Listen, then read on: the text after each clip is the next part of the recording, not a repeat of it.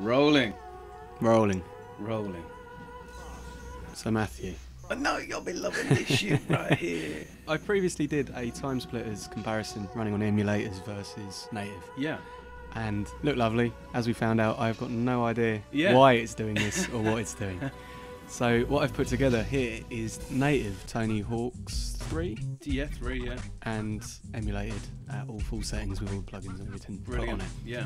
This is what I couldn't get my head around was Yeah. I was asking how is it creating the graphics? How's it making them better? How's it making... It's not as noticeable here, but in TimeSplitters, there were some parts I was thinking that there was stuff which was showing up which wasn't in the original, but it Yeah. isn't that. So tell me what's going on. Right, okay. Right is obviously the HD emulated left Yeah, native. so yeah, on the right hand side we've got the sort of upscaled version, but what the plugin is actually doing is it's taking all of the in-game assets and it's rendering them out at a much higher resolution and also at a higher frame rate. So it isn't increasing the geometry, obviously, because that would be practically impossible. You can't just put things in the game that weren't there to begin with because it is only an emulator.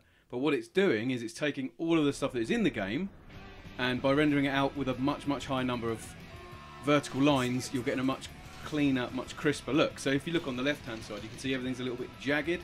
If you look at sort of some of the thinner things like railings, you notice the edges of them just a bit pixely and a bit jagged, whereas on the right-hand side they're really crisp. So this is where you couldn't explain it to me. So you're saying it's outputting at a much higher resolution and doing all this? Yes, yes. But they knew what the hardware was when the PlayStation 2 was made, when they were developing the game. Yes. So how does it look better now? Right. Oh, Because surely they wouldn't have spent time making something better back then that the hardware capabilities couldn't do. Yeah, it's hard. You know, I actually did my degree on this, so it's actually hard to explain it to people, obviously in layman's terms. How? Where are these? Well, it's essentially 3D essentially works as it's mathematics. So in potentia, it is infinitely crisp. It is infinitely sharp. If you look at this diagram, there's two triangles that I just made in Photoshop right now.